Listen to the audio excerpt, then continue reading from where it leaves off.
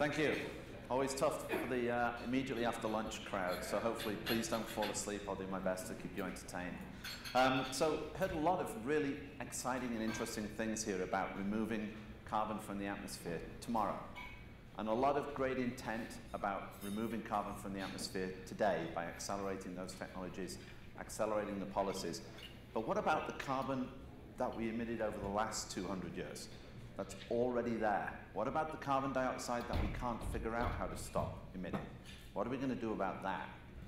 The carbon engineering was formed in about 2009 with the intention of solving the problem of how do you remove CO2 that's already in the atmosphere? How do you do so cost effectively? How do you do it en masse? And how do you do so in a way that can be located just about anywhere in the world? So I'm excited to say that we have cracked that problem, and I'll tell you a little bit about how we're doing so. So we can produce real negative emissions by pulling CO2 directly from the atmosphere. But that's not all that our technology can be used for. So I came to this conference yesterday.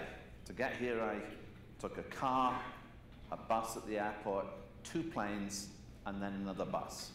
In the process of doing so, I saw countless planes. I saw thousands and thousands of cars. I saw various buses and trucks and school buses. Transportation is an absolutely essential part of the infrastructure we all rely on for our business today. When you talk about the impact on business of carbon, imagine the impact on business of having an inefficient transportation system of any sort. But transportation is also 20% of the emissions, of CO2 emissions.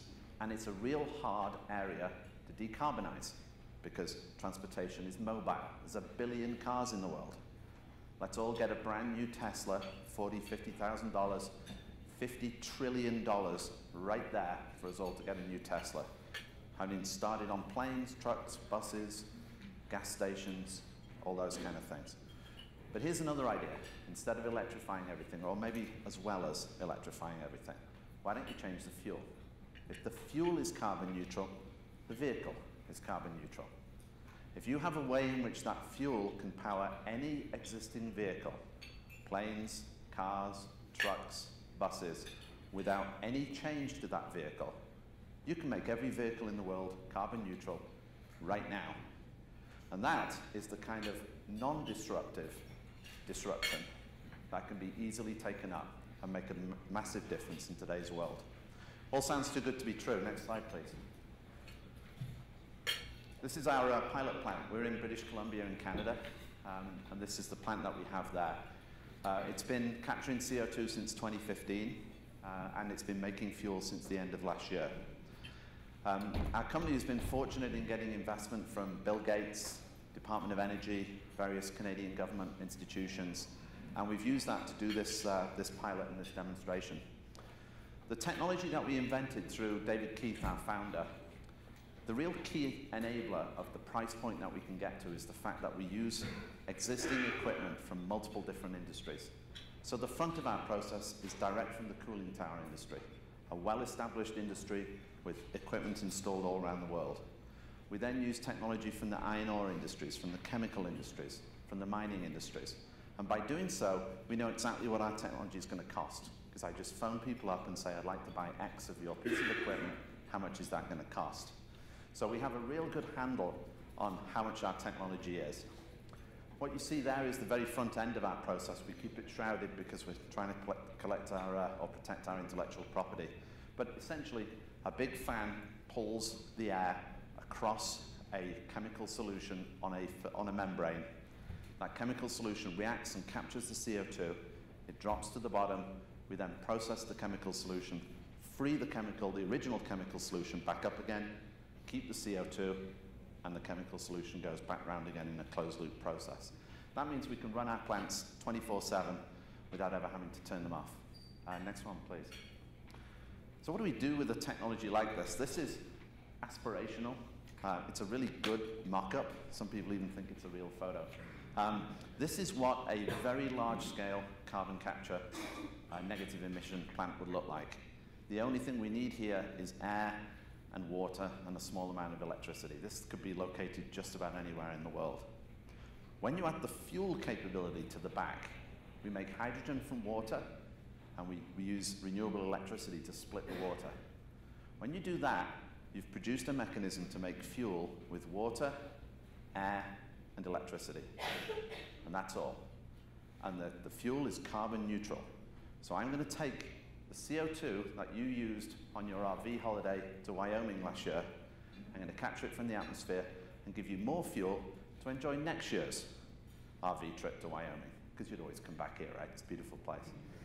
So those are the types of things we can do with our technology. Equally, we can make CO2 for EOR. We can make CO2 for negative emissions to offset what some of the larger emission technologies do today. Next one, please. So last week we made, 2 weeks ago, we made the decision that we wanted to publish our papers and how we're doing this. It's an interesting decision that we made and one that took a little bit of time for us to get comfort with, because you're exposing for other people to comment on what you're doing. So we did that because we wanted to nail the perception. Somebody said it this morning on one of the panels. Direct air capture is too expensive in the future. Too expensive, can't be done. It's not too expensive. It can be done now. It's already working. We have a technology, as another one that Julio described earlier on this morning in Switzerland. So we decided to publish, and what was amazing for me was we got picked up by 150 articles around the world. The public interest was absolutely huge. Our story got shared by 145 million people. We were number 4 on Reddit. My kids were hugely impressed. Number 4 on Reddit. My response was, what the hell's Reddit? But we really made an impact. Since then, I've been beleaguered by calls from people interested in investing in the company. It's an interesting point. We discussed earlier on, one of the panels was asked, what's going to make a difference here? How can you proceed? What I discovered last week, which is a surprise to me, that telling a good story in a peer-reviewed way with credible evidence of success, in today's market, I think we're on a little bit of a knife edge. There's a lot of interest in carbon capture, climate change, and fixing it. And having a good story generates a heck of a lot of interest. So for those of you emerging startup companies, I think it's well worthwhile. Next one, please. So we do still have some significant challenges in the business that I'm describing. First of all, sequestration. We can close the economics and sequester atmospheric CO2 right now with the policies that are already in place. But here's the problem. I can't guarantee to a financial investor, and many financial investors in the room, I can't guarantee that those policies will be in place for 10, 15 years, the amount of time required to make the payback that investors expect from their money. So the current legislation, my ask of anybody involved in the Q45 legislation, try and figure out a way in which you can put some form of timeline in there, because burying CO2 is purely a government policy. If you're just burying the CO2, nobody's going to pay to use that CO2. If it's a government policy, it's got to have a timeline, it's got to have certainty, so companies like us can raise the money required. Doesn't matter if your business case closes, if you only have 2 or 3 years of visibility because of political risk or something similar, it's a big negative. On the fuel side, the fuel that we produce, almost completely carbon neutral. So for the big oil and gas companies in the room, we are a fantastic blend stock. We are 1/4 the carbon intensity of biofuels. We have no feedstock limits. We're not running out of air. We're not running out of water. And we have no blend wall limits because we're a pure chemical composition, which makes us completely clean burning. So the fact that we're a great blend stock and the fact that we're a really clean fuel is completely consistent with the RFS, the Renewable Fuel Standard, and California's LCFS problem.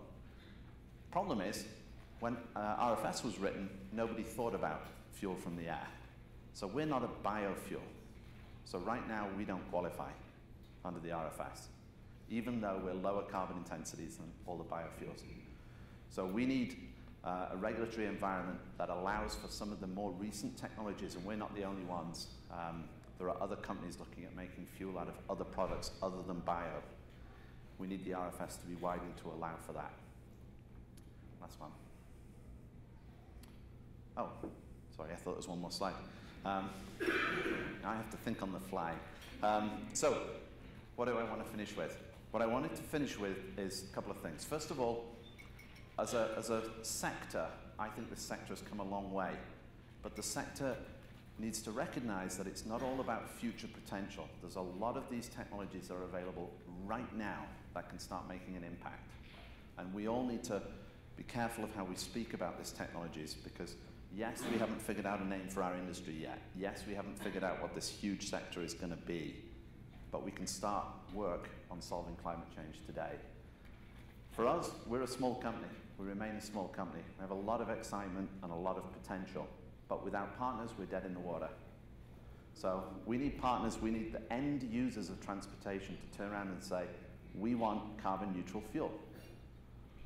We want the producers of fuel today to turn around and say, we're interested in lowering our carbon intensity. We want to use our existing fuel infrastructure, all these terminals, all these gas stations, all these pipelines, and change the fuel, not everything else, because that's cheaper and it's more efficient. And finally, we need the public, everybody here, to talk about the potential of really fixing climate change and really fixing this problem.